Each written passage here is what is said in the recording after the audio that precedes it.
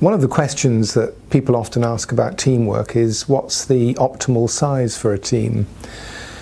And there has been quite a bit of research into that question, and in our work in understanding the functioning of health and social care teams or teams in other sectors, manufacturing, oil and gas, what we've seen is the maximum size for a team to function really effectively is probably about 8 or 9 or 10 people.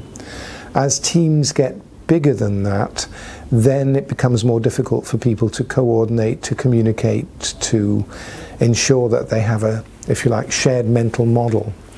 Of course, it's possible to have teams that are larger, but I think you have to work then much harder at ensuring that everyone's clear about objectives and roles and that there are protocols in place. So it becomes more formal and difficult. And indeed, when teams get up to about 15, 20 people, it probably makes sense to split them up into sub-teams. And then in terms of minimum size, the research evidence suggests that the minimum size is the minimum number of people to get the job done effectively. That might be 3 or 4 or whatever.